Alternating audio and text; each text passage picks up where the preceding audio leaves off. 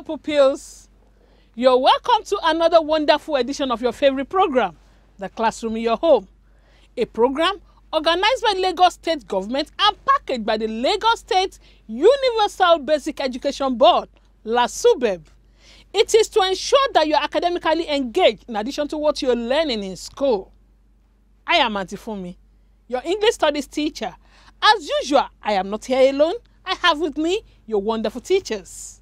Hello, children. I am your mathematics teacher, Uncle Agbaje, but you know me as the mathematician. Uncle Popo is here, your general studies teacher. And we also have our hard-working sign language interpreter. Together, we are bringing the classroom into your home. Please stay tuned.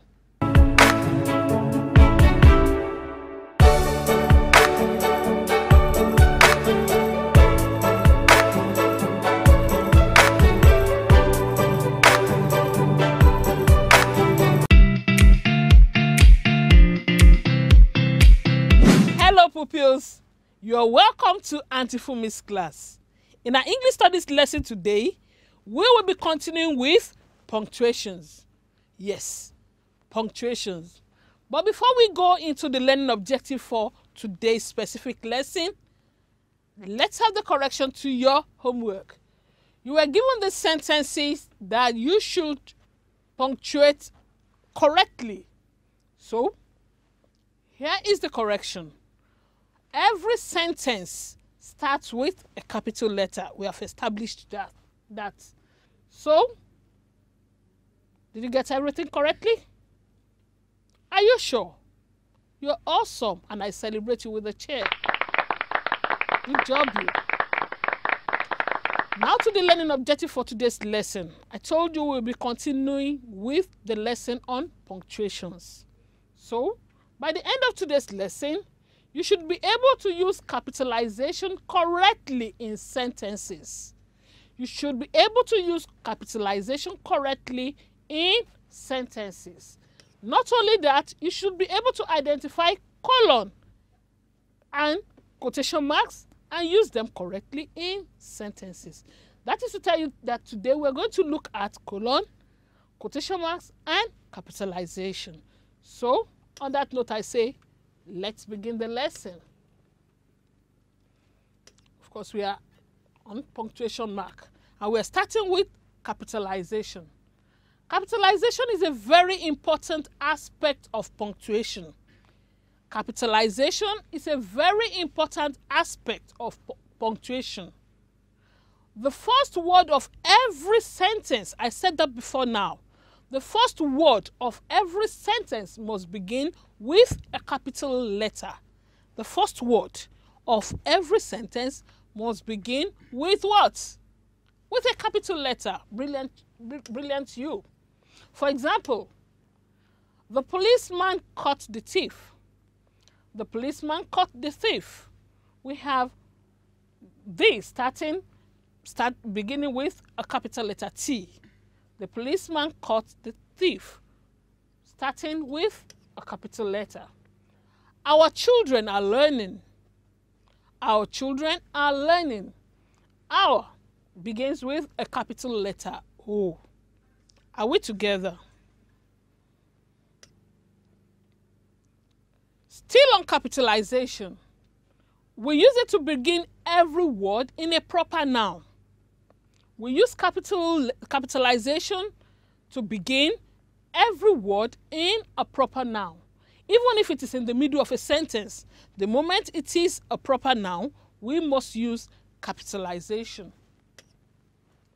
For example, the car belongs to Dayo's father. Dayo is the proper noun here. And definitely you cannot write small letter D. It must begin with a capital letter. That's why we have capital letter D for Dayo. The car belongs to Dayo's father. Don't forget, to begin every word in a proper noun, we must use capital letters. The children attend Maryland Primary School. Capital letter M, capital letter P, and capital letter S. Because Maryland Primary School is a proper noun. The Lagos State Universal Basic Education Board caters for the education needs of all children. The Lagos State Universal Basic Education Board caters for the education needs of all children. That is, children on the basic education. So, Lagos State Universal Basic Education Board is a proper noun, irrespective of the fact that it occurs in the middle of the sentence. It must be capitalized.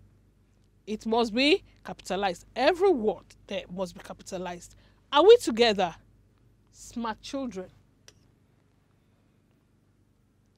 We also use capitalization for abbreviations and acronyms.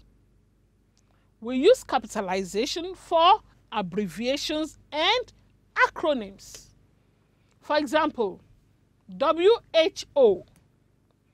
WHO is the body responsible for global health. WHO. If you can see, you see that they are not written in lower cases or in small letters. They are capitalized to show that it is an acronym. Here, WHO means World Health Organization. And you can see that the acronym is boldly written in capital letters. Are we together? The NLC fights for the rights of workers in the country. Another acronym is NLC, written in capital letters. And NLC means what? Uncle Popo has taught you that. What does it mean? It means Nigeria Labour Congress. So, capitalization is used for abbreviations and acronyms. Now, let's look at another punctuation mark. That is the colon. The colon. We use colon to introduce a list. When you want to introduce a list, you use the colon. For example, we want to distribute the following food items. Then you have the colon. The colon is like two full stops placed on each other. We want to distribute the following items because you want to list the items now. You have a colon. Then you start mentioning what you want to distribute. You want to distribute rice, beans, yam, spaghetti, pounded yam, and salt. The names of pupils selected for the scholarship are as follows. Because you want to list the names of those pupils, you will have a colon. You have what? Colon. So, the names of pupils selected for the scholarship are as follows. Bolu, John, Rachel, and Atinuke. So, you use colon to introduce a list. Not only that, you use the colon when you want to, when you're talking about some phrases, some specific phrases. The following phrases are usually followed by a colon. For example, you have colon. In other words, to sum up, the following or as follows, you use colon for those phrases. Are we together? Now, let's look at the third punctuation mark. That is the quotation marks. The quotation marks.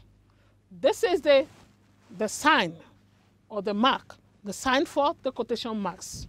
You have like two commas written up facing one another. Those are quotation marks. Quotation marks are also called inverted comma or speech marks. I may decide not to say quotation marks. I may say speech marks or inverted commas. Oh, somebody is saying inverted comma begin and close. Okay, something like that.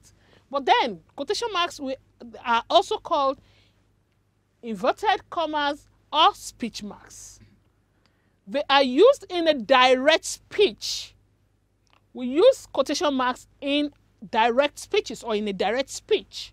That is when the actual words of the speaker are repeated without any alteration. You want to say it just the way, exactly the way the speaker said it. without any alteration. Then you use quotation marks. Here's an example. The examination will start tomorrow, said the teacher. You didn't want to alter it. You want to say it exactly the way the teacher said it. Then you have the quotation mark beginning the exact word of that person. The examination will start tomorrow. You end the quote. Then said the teacher. So we use the quotation mark in a direct speech when the actual word of the speaker are repeated without any alteration. Quotation marks are used for titles of books. We also use quotation marks for titles of books, plays, films, poems, newspapers, magazines, songs, festivals, and programs on radio or television. All this we use the quotation marks for them. Titles of books, plays, titles of films, titles of poems, newspapers, magazines, songs, festivals, and programs on radio or television. For example, look at the sentence. I have read Chinua Achebe's, the title of Chinua Achebe's book now. I have read Chinua Achebe's Things Fall Apart. Quotation mark here, and quotation mark, and the quote is ended here because you're talking about the title of Chinua Achebe's book, Things Fall Apart. The title of my poem is The Three Blind Mice. The title of my poem is, you quote it, you use the quotation mark, The Three Blind Mice. Now it's activity time. Today we were able to identify 3 other punctuation marks: capital letters or capitalizations, quotation marks, and the colon. Did you enjoy the lesson? You understood the lesson perfectly. Then let's check and let's see how attentive you have been in the course of the lesson. Punctuate the following sentences using colon, quotation marks, and capitalization where necessary. In the next 60 seconds, that is 1 full minute, write the sentences and punctuate them correctly. Your time starts now.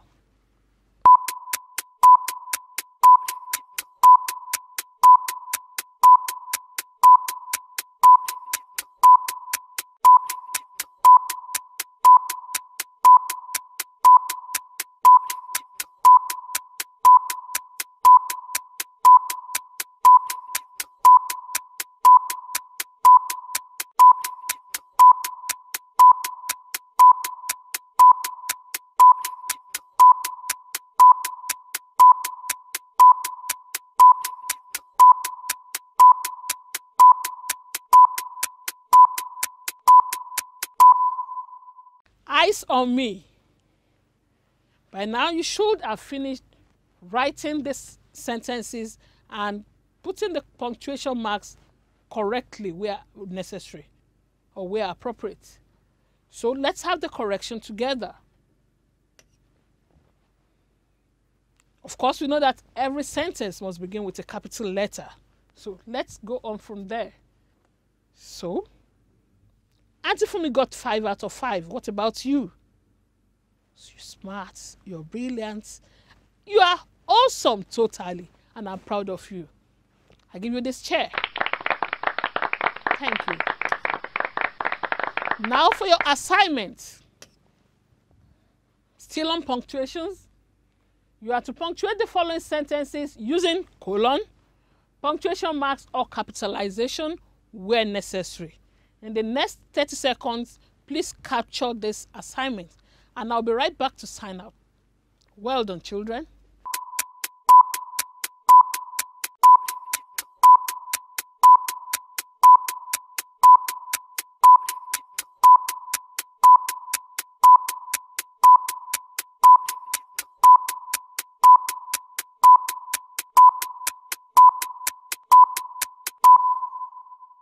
Well done.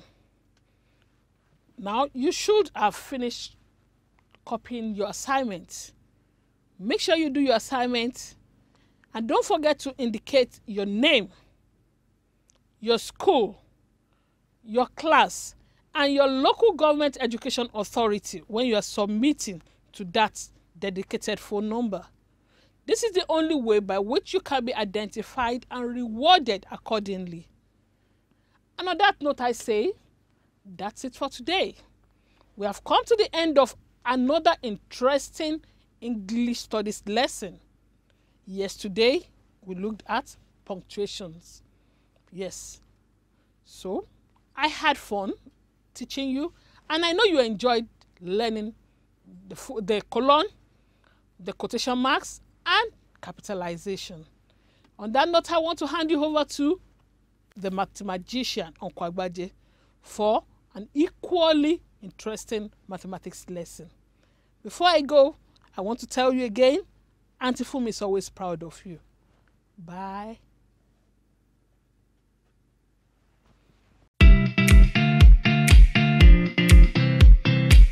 Hello children, you're welcome to this segment of the program The Classroom in Your Home.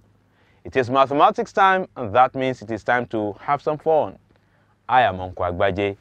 Today in mathematics, for now we are done with our work on angles, and we'll be moving on to an entirely new concept. We will be talking about polygons. Have you heard about polygons before?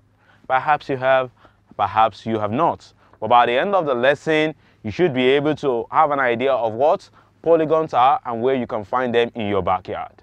Before we go into today's topic, let's quickly look over the correction to the previous homework. You were asked to find the missing angles in this triangle, so I'm just going to rush through it for you. These are the answers that you see, so if you have gotten any one of them right, just run through it. Okay, so now to find these angles is very easy. We know that this is 68. We can get this angle by using the exterior angle, because obviously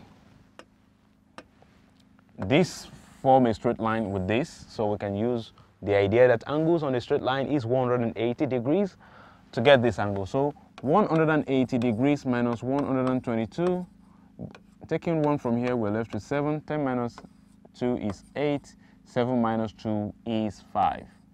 And so this angle here is 58 degrees. Now, if this is 68 and this is 58, then we can add them together and subtract both of them from 180, because the three angles inside a triangle must add up to 180 degrees. So 68 plus 58 will give us 126 degrees. I'm sure you must have gotten that. Now, if we remove 126 degrees from 180 degrees, then we can have, taking 1 here and adding it here, 7 minus 6 is 4, 7 minus 2 is 5, and so that means this angle is 54 degrees. So x is 54 degrees and y is 58 degrees. Let's see if we are correct. So yes, x is 54 degrees and y is 58 degrees. And if you got all these answers right, then I have to celebrate you with a chair. Now let's move on to today's work. Now, what are the learning objectives? By the end of this lesson, you should be able to recognize different types of polygons. You should be able to name polygons up to 8 sides. And finally, you should be able to state the properties or the features of polygons. You should be able to describe them. But what are polygons? Don't worry, my friend, there are things that you are familiar with. Polygons are just flat shapes or plane shapes that have straight sides, and these straight sides are connected. They close up to join each other, form a closed shape. Whichever way you draw it, my friend, just draw straight sides and close it up. You have a polygon. The polygon's name will now depend on how many lines you were able to connect. So perhaps you want to take 10 seconds in your notebook to draw lines and connect them. Draw how many straight lines can you connect together and form a closed shape. When you do that, then you have a polygon. But what will be the name of your polygon, my friend? I trust that you are done connecting your polygons now. Okay, so Some of them are here on the board. So what will be the name of your polygon? Well, perhaps by the end of the lesson, you should be able to give a name to that polygon that you have drawn, my friend. So the important thing to note is that polygons are flat. You can draw them on a sheet of paper, or you can cut them out of a paper. So as you draw them, you can use the scissors to trace the polygon out. It is not a three-dimensional shape that you have to hold with both ends or that has height. So it's a flat shape, and then it has straight sides, so it does not have any curve. So a circle will not be a polygon. And finally, it must be fully closed. Polygons are closed shape, not open shapes.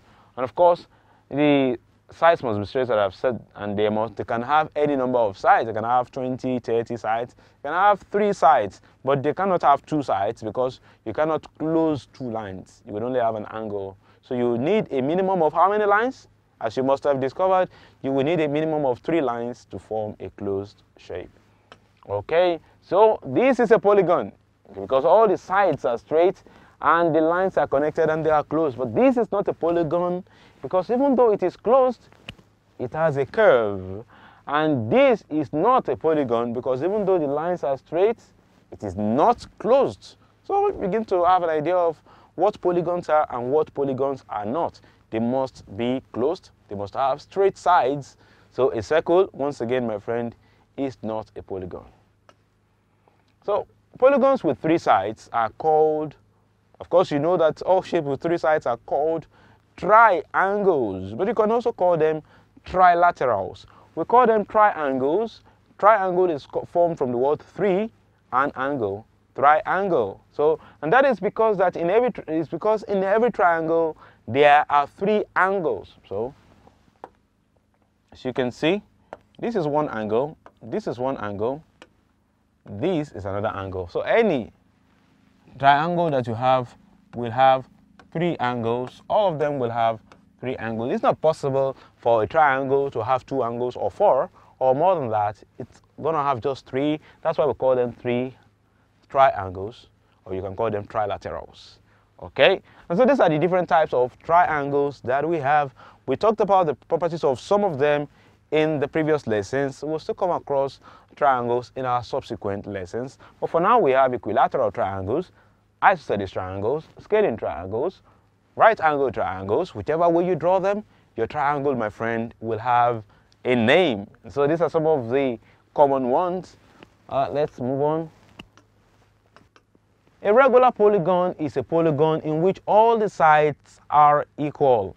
All the sides of a regular polygon. So imagine drawing 4 lines of equal length and then finding a way to close it together. Then you have a regular polygon. It could be a regular triangle. It could be a regular quadrilateral. It could be a regular 5-sided shape. And that means that all the sides are equal. When we talk about being regular in a quadrilateral, we are talking about, or in a plane shape rather, we're talking about plane shapes with the same length of side. The sides have the same length. Okay, so this will not be a regular plane shape. So if I draw this, this will not be a regular plane shape because obviously this line or this side is longer than this side. So this is not regular. An irregular polygon is a polygon with sides that are of different lengths on sizes, although they still must be straight and they must be joined, so for them to be called a polygon in the first place. So let's look at some regular and irregular polygons. This is a triangle. It has 3 sides. This is the regular one. All the sides are equal. This is another triangle, but the sides are not equal, so it's not regular. This is a quadrilateral with equal sides, so this is the regular and this is not regular. And this is a 5-sided plane shape. We call this pentagon. We'll still talk about it later. This is another pentagon, but the sides are not equal. Now let's look at the properties of these polygons. What do we know about them? We will be studying the properties of the polygon under this heading, the number of sides that they have, the lines of symmetry that they have, and that is a line that divides them into 2 equal parts, and then the number of triangles that we can form from each of these polygons. So let's say the first one we're looking at is the one that has 3 sides. So these are the possibilities. You draw a polygon the smallest number of lines you can use is one that uses 3 lines, and that is this one. And so this one has 3 sides, and the name of that polygon is a triangle. A triangle is also an example of a polygon, my friend. So the lines of symmetry here for a regular polygon, by the way, all the sides are equal. For regular polygons, it has a regular triangle has 3 lines of symmetry, and that means you can divide it equally along this line, or along this line, or along this line. Okay, but for a triangle that is not regular, you will not have 3 lines of symmetry. We'll talk about that in detail in subsequent lessons. It has 3 lines of symmetry. Then this one has 4 sides, and all the 4 sides are equal. That's why we're talking about regular polygons. So 4 sides, it is called a square, and the lines of symmetry are 4. You can divide it equally along this line, along this line, along this line, along this line. Of course, that is a regular polygon that has 4 sides, but we call them, the lines of symmetry are 4. Okay. Now the next one is the one that has 5 sides, and all the 5 sides are equal. So we call this one a pentagon. We call this a pentagon. Say pentagon, pentagon, pentagon. Penta means 5. Okay, so pentagon is a plane shape that has 5 equal sides. And let's see how many lines of symmetry it has. You can divide it along each of the angle. And so if there are 5 angles, there will be 5 sides. If there are 5 sides, there will be 5 lines of symmetry as well. So I am seeing a pattern here. This has 3 sides, and this has 3 lines of symmetry. This has 4 sides, and this has 4 lines of symmetry. This has 5 sides, and this has 5 sides of symmetry. So I'm guessing that the next one that has 6 will have 6 lines of symmetry. Now let's see. This is a 6-sided regular polygon. We call it an hexagon. Hexagon for 6-sided. You can remember that by remembering that 6 and x both have x. 6 and x both have x. 6 for hexagon, x for hexagon. Okay, so about how many lines of symmetry? We guess it will be 6. Let's see. We have 1, 2, 3, 4, 5, and then finally 6. Let's count that again. So everything 1, 2, 3, 4, 5, 6. This one is still this one. So there are 6 lines of symmetry, as you can see. So it's as simple as that. Then we have the one with 7 sides, and that one, we call that an heptagon. Heptagon, hepta means 7. So the 7-sided plane shape is called heptagon. But for the regular one that has all sides equal, how many lines of symmetry? Your guess is as good as mine. It will have 7 sides. That means we can divide it, fold it equally along 7 lines, and these are the 7 lines. Let's start counting from here. So 1, 2, 3, 4, 5, 6, 7. We already counted this one. So that's 7 lines of symmetry. So, and of course, the next one will be the 8-sided one, which we call the octagon. Octagon, that has 8 sides. It's called octagon, and of course, it will have 8 lines of symmetry. Just remember that after September, you have October. So after heptagon, you will have octagon. Okay, an octagon has 8 lines of symmetry, and that means that you can fold it equally along 8 lines. Starting from here, let's count 1, 2, 3, 4, 5, 6, 7, 8. Okay, now we're going to be reconsidering these plane shapes based on the number of triangles that we can form within them. Okay, so we'll start with the first one. We'll join all the corners and see how many triangles we can form without crossing any lines. So if we join all the corners of this one, we can only form 1 triangle. Whichever way you try to draw it, only 1 triangle can be formed from here by joining the corners only. But for the square, if we join corners, we can form 2 triangles. If we try to join here, we'll be crossing the line. So we don't want to cross line, we just want to join angles in such a way that the lines will not cross each other. So we can form two triangles, and that means inside a square you have two triangles. Inside a pentagon, let's say a pentagon, we can join without crossing lines. We can join like this, and then we have one triangle, two triangle, three triangles. So three triangles. Are you seeing the pattern that I'm seeing? Triangle has one triangle, a quadrilateral has two triangles, a pentagon has three triangles. The next one obviously will have four, but let's see what that looks like. This is an hexagon. So let's see, without crossing lines, joining angle to angle, we have go this way, and we have one triangle, two triangles, three triangles, four triangles as we predicted. So an hexagon has four triangles. How many do you think an heptagon will have? Did you say 5? Let's just confirm that. This is an heptagon. By joining without crossing lines, we have one triangle, two triangles, three triangles, four triangles, 5 triangles. Your guess is as good as mine. And for the last one, an octagon will have 6 triangles. Let's count. 1, 2, 3, 4, 5, and 6. So the pattern is quite clear. From triangles with 3 sides, you have 1. With 4 sides, you have 2 triangles. With 5 sides, you have 3. With 6 sides, you have 4. With 7 sides, you have 5. And we're just subtracting 2. With 8 sides, you have 6. With 9 sides, how many do you think we are going to have?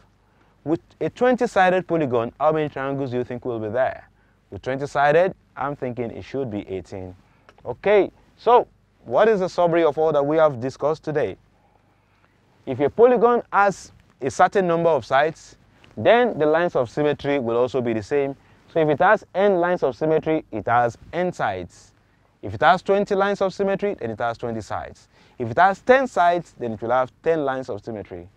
And then if it has a certain number of sides, the number of triangles inside will be gotten by subtracting 2 from the number of sides. So if it has 6 sides, it will have 4 triangles inside it. That is the summary. So now it's your turn to do this, to test whether you have been able to learn 1 or 2 things from all that we have discussed today. A polygon with 4 sides is called dash. A pentagon has dash side and is composed of how many triangles? A pentagon. Don't copy the questions. Just study it and write down your answer. You have 30 seconds for this. Begin.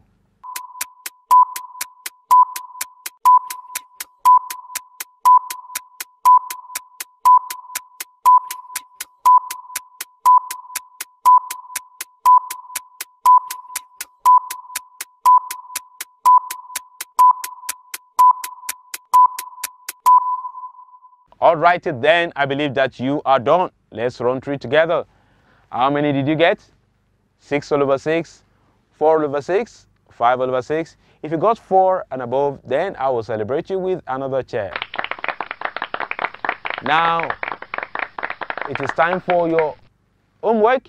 Copy this down in 20 seconds, but do not go away, because remember that we have that segment which we introduced last week, the Magic Tuesday segment. Uncle Agbaje will be right back.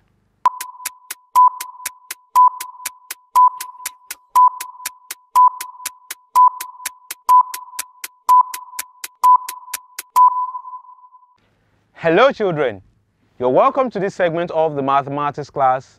It's Magic Tuesday, where I show you tips and tricks to make mathematics easier for you, my friend. Are you ready for today's trick?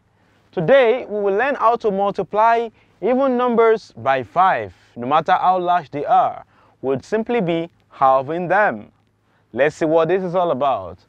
We look at the first example. This example says 5 times 24, and somebody looks like this guy. It says 5 times 24. That's too large. Well, it's not large, my friend. All you have to do is to take half of 24, and that half of 24 is 12. So you write 12, but that's not the answer. You have to complete that with 0, and that is 120. It's as simple as that. All you have to do to multiply 24 by 5 is to take half of it and then add 0. And the answer is 120. Let's look at another example. This one says 5 times 68? I asked this man and he's saying, oh, 5 times 68? I can't do it. But you can, my friend. All you have to do is take half of 68 and that is 34. Put 34 there and then you complete it with what? You complete with 0 and the answer is 340. And this works for only even numbers. Do not try this with odd numbers, only numbers that are divisible by 2. Let's look at a final example. This one says multiply 5 by 4,444 and this man is scared of that number. But you shouldn't be scared, my friend. All you have to do is take half of that. Half of 4,444 is 2222. Then write that down and never forget to complete it with a 0. And you get 22,220. It's as simple as that. To multiply any even number by 5, just take half of it and then add 0. And that is all there is to read. Well, that's it for the magic segment for today, my friend. It's time for me to hand you over to Uncle Popo for the general studies lesson. Till I come your way in the next mathematics class, remain wonderful mathematicians. Bye-bye now.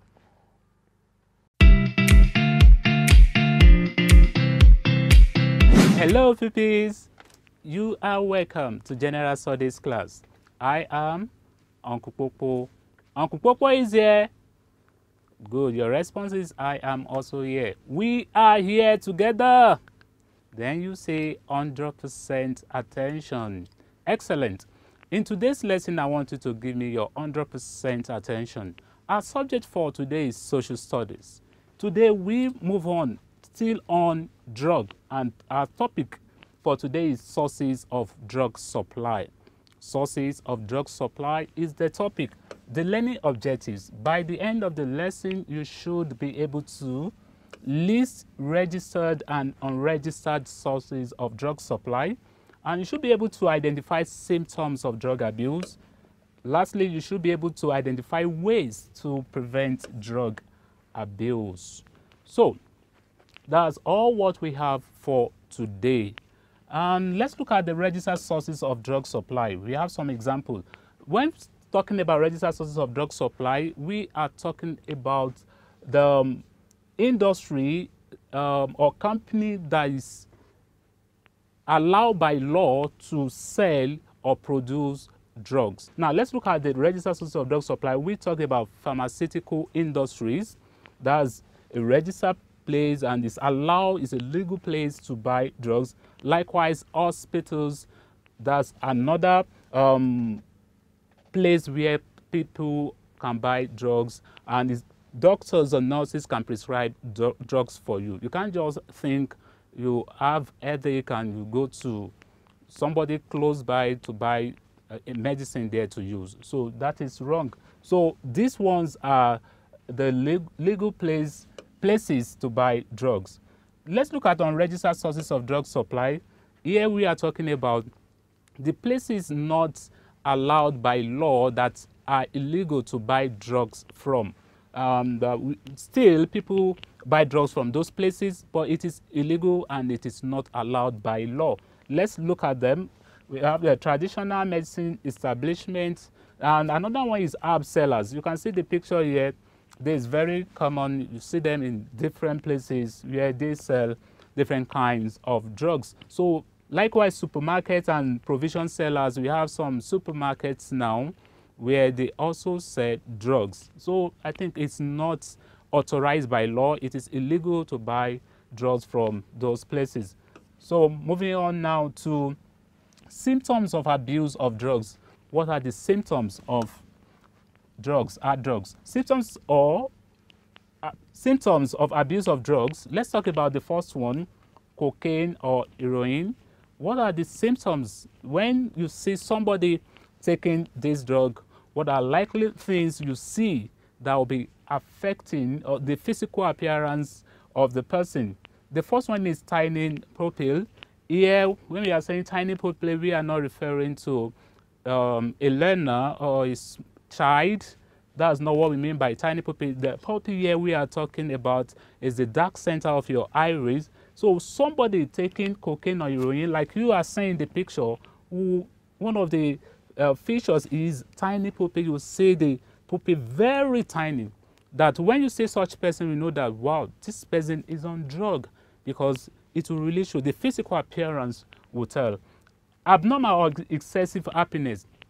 That's another symptom, abnormal excessive happiness. Such a person will be happy abnormally, or excessive happiness, that you will see that, what have you just said that this person is laughing this way? The behavior will be clearly seen by people that this person is on drugs. Now let's look at symptoms of abuse of drugs on sedative drugs or alcohol users. Now let's look at the symptoms of these. The first one, drunken behavior without smell of drink. That's sedative drugs. Those they use drugs like that we discussed in our last lesson, like codeine, tramadol, Refenol. When a person takes that kind of drug, it won't smell from the person. Unlike alcohol, that when one takes it, you see that the body will start, you perceive the smell of that alcoholic drink from on the person. But sedative drug, you won't perceive the smell, but the behavior will change. The person will start behaving abnormally.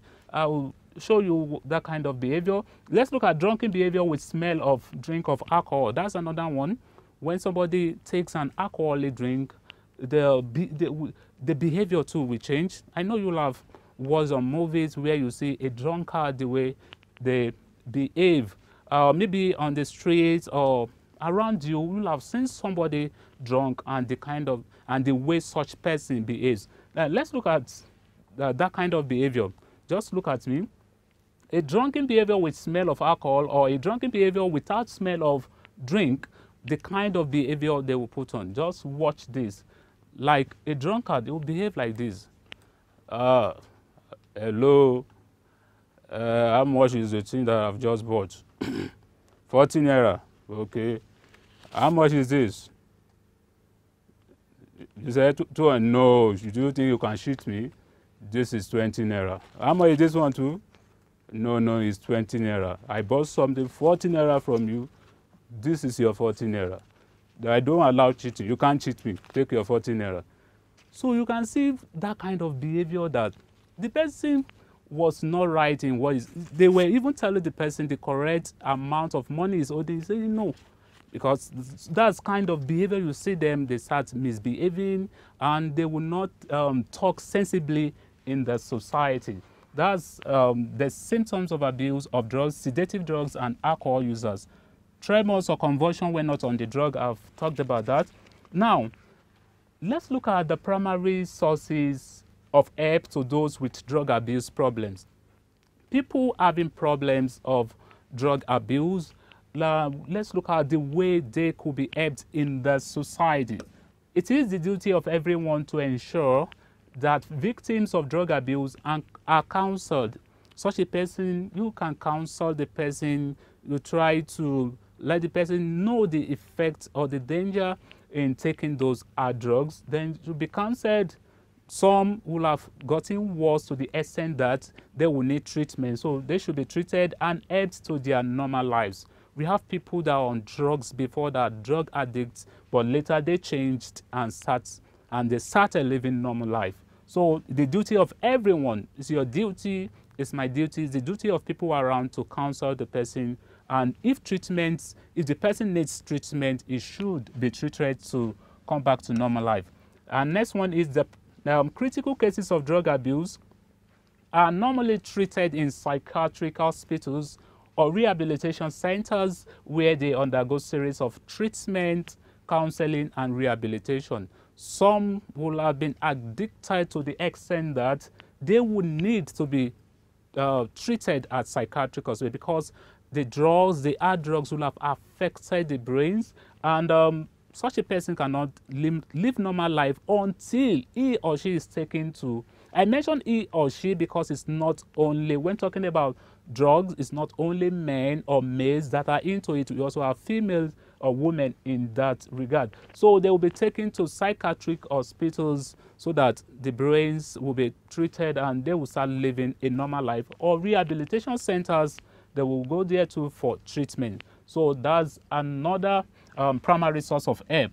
That means the treatment and psychiatric or rehabilitation center. Next one is the community also has a duty to help the victims. When we talk about the communities, we are talking about the religious institutions like the churches and mosques should teach good behavior to people. In the church and the churches and the mosques, the teaching should also reflect in the way, in the behavior, in the normal way of behaving in the society, and it's at least through that they will learn what should be taken and what should not be taken, what should be used and what should not be used, and people will start living their normal life. So let's look at the ways to prevent drug abuse. Now, what are the ways to prevent? What are the ways we can avoid taking our drugs? So those are the ways we want to look at now. We have looked at the symptoms, but the saying goes that prevention is better than cure. That means it's better to prevent taking our drug than curing. So let's look at the ways to prevent drug abuse. The first one is developing positive health behavior and life-saving skills. Developing positive health behavior and life-saving skills. That means you should not be involved in behavior that can ruin your life, like drinking alcoholic drink, taking hard drugs, or some people just say they want to experience how cigarette tastes, and through that they become a person that cannot do without taking cigarettes. So you should do away with such behaviors.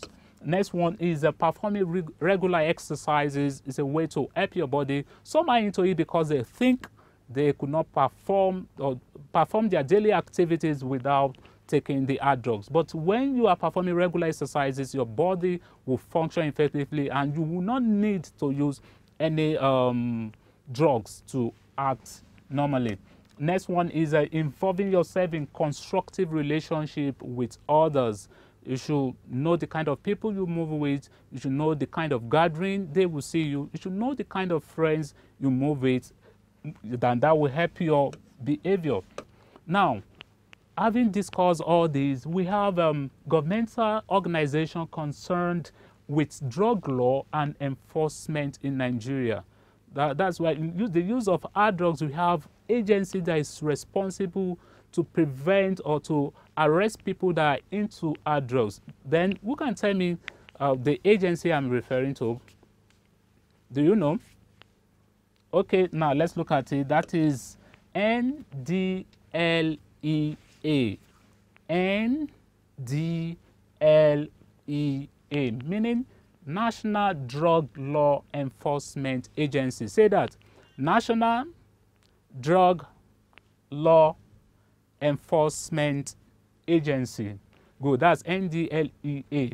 It's an agency, is a federal agency charged with eliminating the growing, processing, manufacturing, selling, exporting, and trafficking of hard drugs in Nigeria. That's their duty. The first one, they are charged with what? Eliminating the growing, because we have some grow those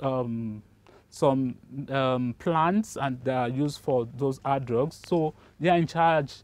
They are charged with eliminating the growing, processing, manufacturing, selling, exporting, and trafficking of hard drugs in Nigeria. So that is NDLEA. You can look at this. So this is the kind of uniform they put on. So when you see them, don't think that it's a new police force established in Nigeria or formed in Nigeria. That is NDLEA. Evaluation time. I want to hear activity time. Evaluation time. Good. I want to see if you are giving your 100% attention into this lesson. 3 questions. Number 1, list 3 unregistered sources of drug supply. Number 2, state 2 ways to prevent drug abuse. Number 3, what is the full meaning of NDLEA? You have 30 seconds to attempt this.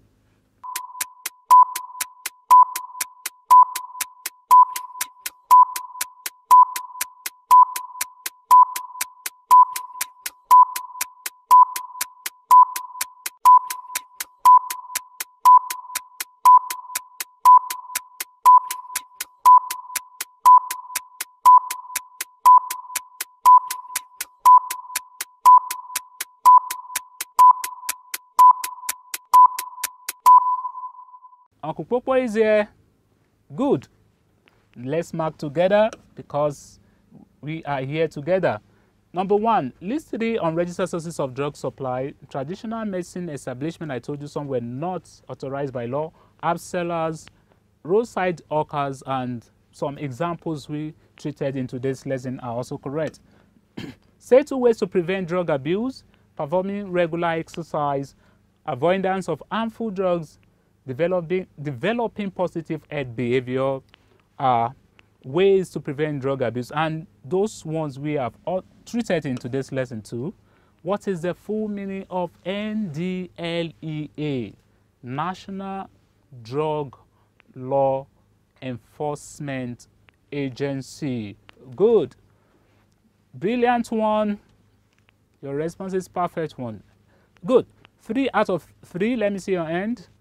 2 out of 3. Good. And those of you that have attempted this, I also celebrate you. We have come to the end of today's lesson. Until next time, next lesson, Uncle Popo says, keep on studying. Bye.